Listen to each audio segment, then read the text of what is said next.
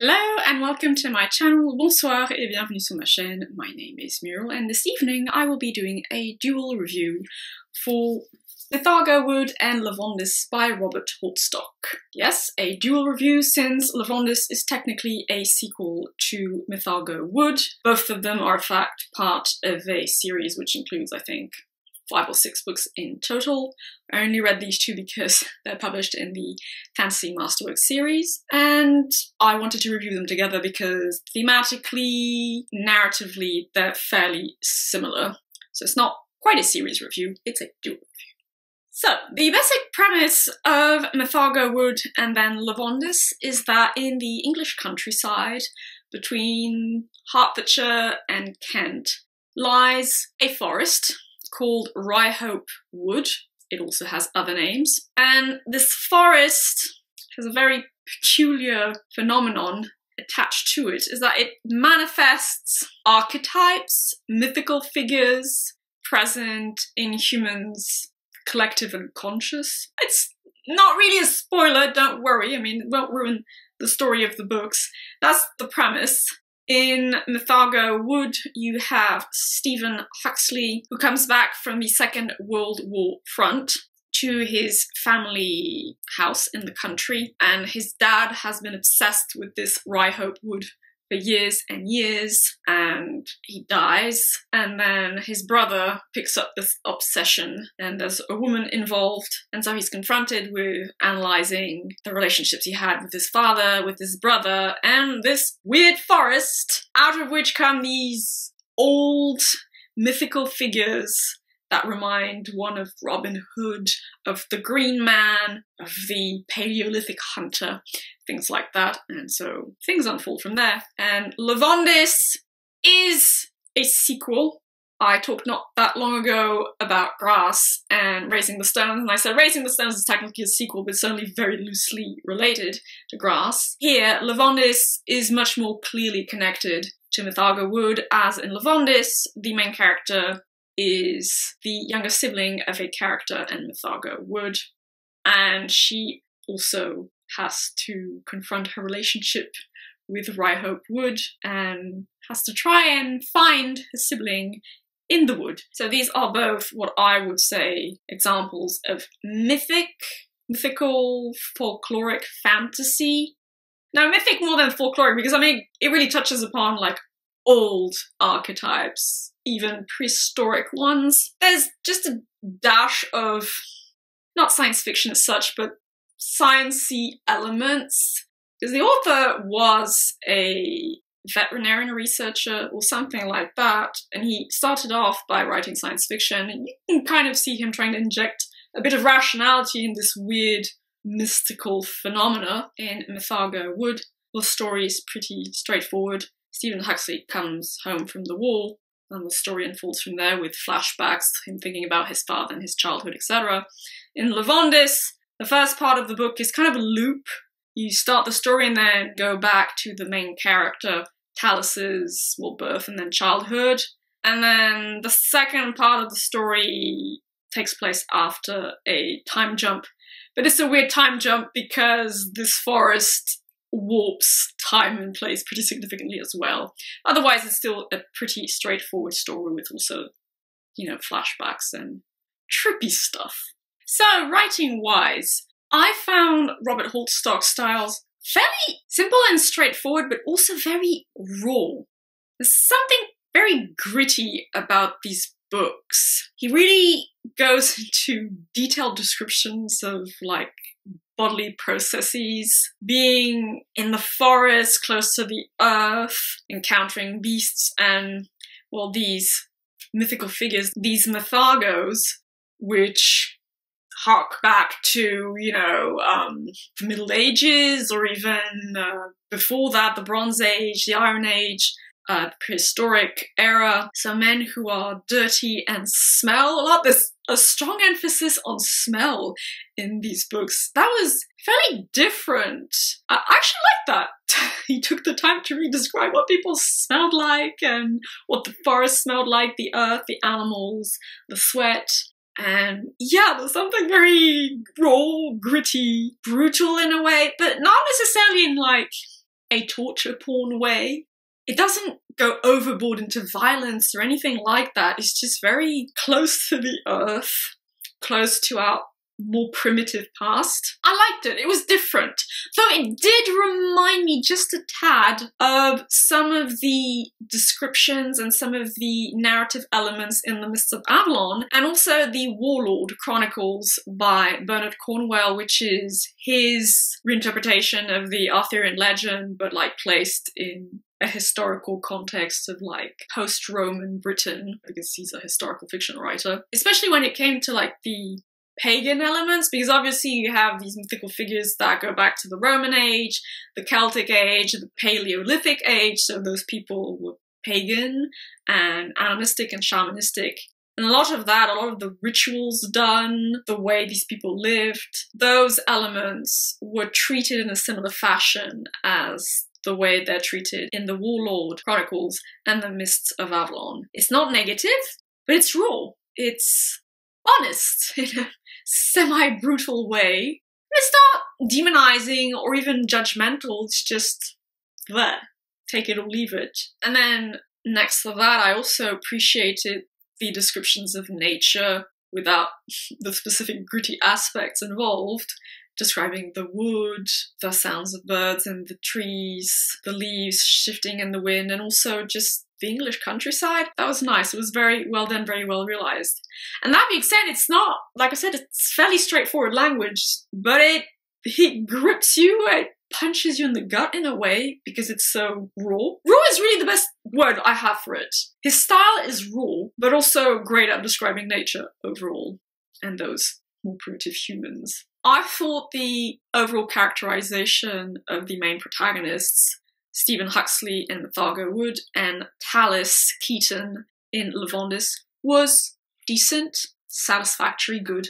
I mean, in a way, I think the focus was placed more on the quest these characters go on and on their bonds to their family members than on the inner development of any of those two characters, which worked fine for those novels. It didn't really need to focus specifically on the inner life of Stephen Huxley or Tallis Keaton. I mean, you do have that as well. Like I said, the characterization is decent, but I don't think that's the most interesting aspect. In a way, too, since one of the main characteristics of these stories is this idea of the Mythago, the manifested archetype of the collective unconscious. Well, those characters kind of became themselves archetypes in a way. They became mythical figures within their own quests and within the narrative. I won't say more than that because I don't want to spoil it. So that was interesting.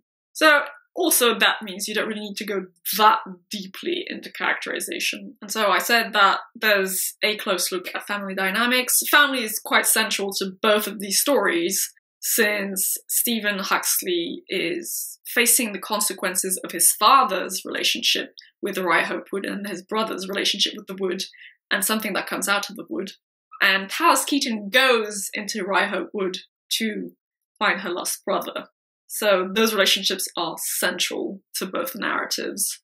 I don't really need to have a specific world-building section because these stories take place in our world in 1940s, 50s England.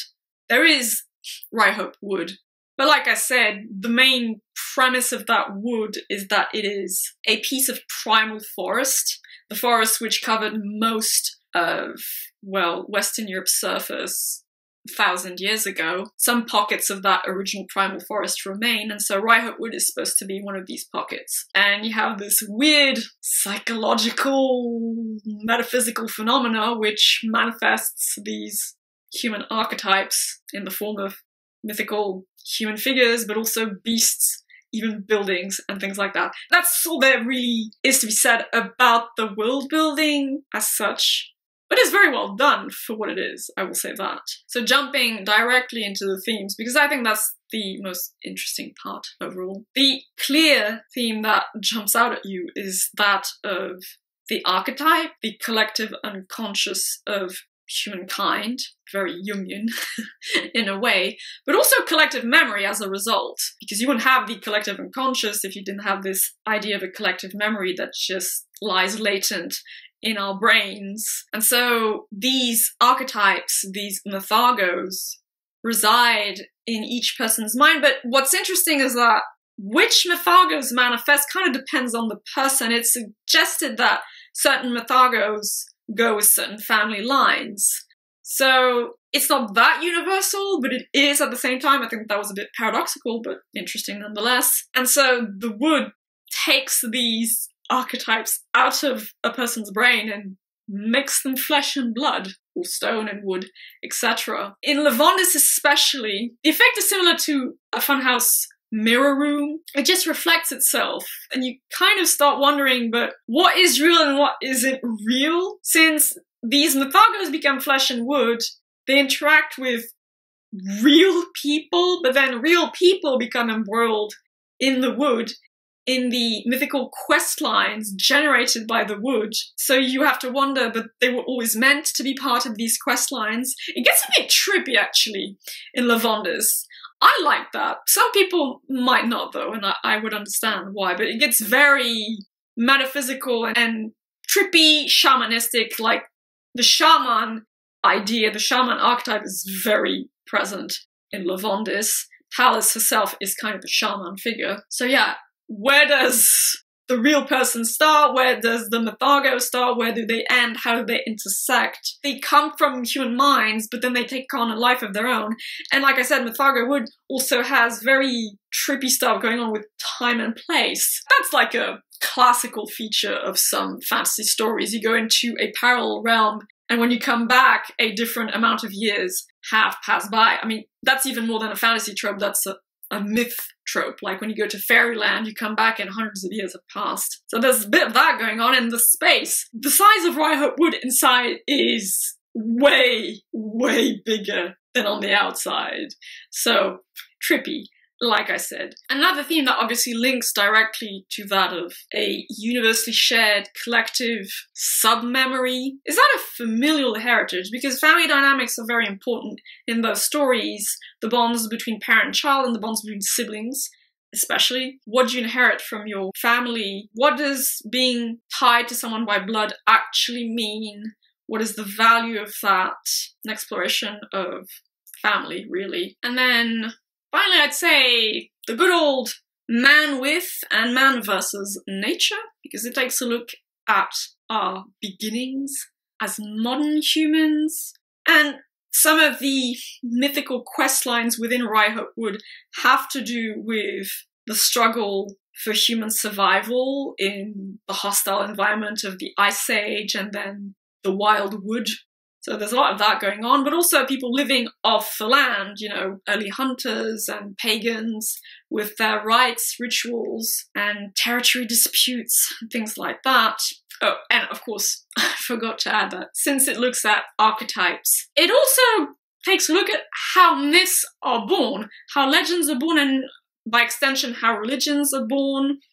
And that's interesting because there is a theory I've heard of that says that a lot of the legends we have as humans actually derive from real historical events that were then mythified. So, well, King Arthur is theorized to have been based on like a British warlord, but even like gods and things like that might have been based on a real person that was then deified or had extraordinary life events and things like that. I do not personally think all of it can be explained that way, but it's an interesting theory, and these books kind of take it and run with it. You see these events in the deep, deep past, and then they become mythified. And then you see different iterations across the ages, because some of the characters analyze the mythagos they encounter in Rye Wood and say, well, this is this epoch's version of the Robin Hood figure, the Green Man figure, the Old Crone figure. And so you see all the iterations and the evolution of these mythical figures, which I thought was very interesting. There is quite a bit of depth, especially in Lavondyss. It really digs deep into this idea of collective human memory, of archetypes, of figure of myth, of religion, of how human beings developed their spiritual systems, their relationship with nature, the numinous or the perceived numinous. There's quite a bit there, and it does get a bit trippy in Lavondyss, but personally I like that because I've read a lot about shamanism, I've read about psychedelic medicine and things like that, spirituality, so it fits in perfectly in my previously existing knowledge base, but I can understand that would not appeal to everyone. But if you like mythical fantasy and looking at folklore and anthropology and things like that, I would strongly suggest you check these out. So yeah. I thoroughly enjoyed these novels. I do think Lavondyss is superior to Mythago Wood, if only because of the elements the author chose to focus on. In Mythago Wood, there is this quest that involves getting a woman from the point of view of two dudes, which isn't bad by any means, but was less interesting to me. Whereas in Lavondyss, the main character Talus, you see her throughout her entire life, basically, and it's her quest which is familial, motivated by love, but also by spirituality in a way, or creativity, this link she has to Robert Wood, and she becomes kind of a shaman, and it really goes deep into the myth emergence. It takes what is in Mythago Wood and just goes deeper with it. Before I wrap up, I will read some quotes from both those novels. No wonder the aura of the woodland was so charged with a sense of solitude. An infectious loneliness that had come to inhabit the body of my father, and then Christian, and which was even now crawling through my own tissues, and would trap me if I allowed it. It was a world of mind and earth, a realm outside of real laws of space and time, a giant world, with room enough for 1,000 such girls, each the product of a human mind, drawn from the towns and villages around the estate where Ryehope Wood grew. But the myth of the outsider was still terrifying, and the sheer anxiety of encompassing the unknown was a persistent and deep-rooted concern. And besides, that's Lavondyss beyond fire. Tirnanock, dear Stephen, Avalon, heaven, call it what you like. It's the unknown land, the beginning of the labyrinth, the place of mystery, the realm guarded not against man, but against man's curiosity, the inaccessible place, the unknowable, forgotten past. As I believe I've said to you before, the gift is not what you hear or learn. The gift is being able to hear and learn. These things are yours from the moment they come, and you can shape the tune, or the clay, or the painting, or whatever it is, because it belongs to you. All things are known, Talus, but most things are forgotten. It takes a special magic to remember them. They could have come from any place in any time, from the fairylands of old, from the earth before humankind, from the dreams of a young girl who was now finding, in their dun-coloured bodies, a beauty that went beyond the animal in them, into the realm of the magic that they countenanced. There was no such thing as a mother's kiss. It was a kiss for all things, a son's kiss too. It signalled the rightness of a deed. It signalled acceptance. It signalled love that goes beyond the love of a kiss. And that was my review for Mythago Wood and Lavondyss by Robert Holdstock. Like I said, it is a series that has 5 or 6 books in it total.